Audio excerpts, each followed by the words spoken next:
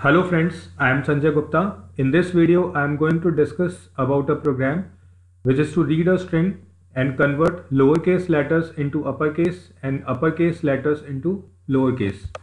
So the objective of the program is written in the first statement with the help of comment. Then I have included a header file stdio.h which is for printf and getters function. Then main function is used in which various instructions are written.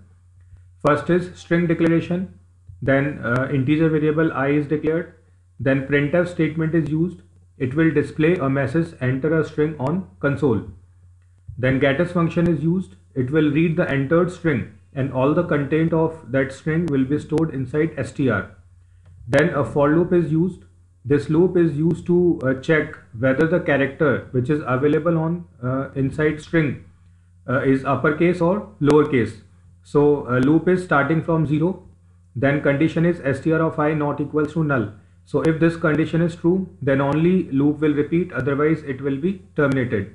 So first, if condition will be checked, it is checking that the character which is available on str of I is greater than equals to 65 and less than equals to 90.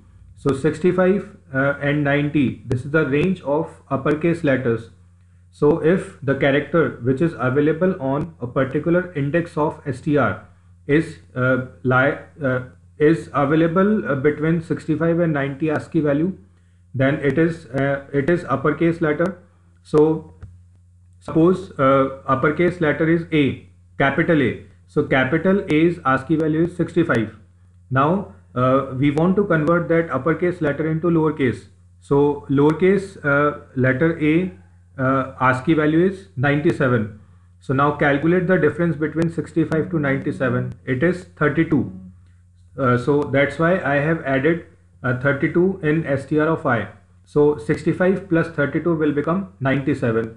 So similarly, capital B's ASCII value is 66 and small b's ASCII value is 98.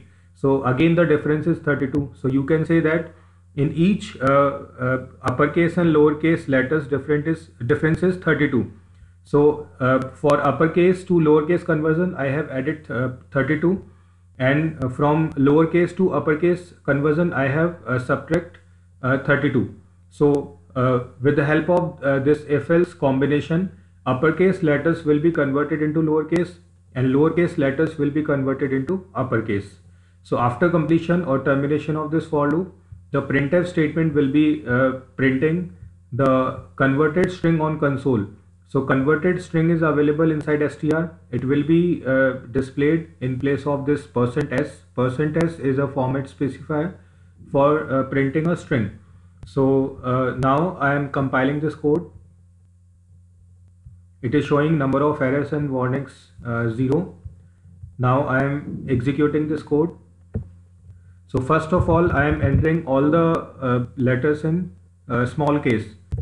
So you can see that converted string is written in uppercase. So lowercase to uppercase conversion has been done.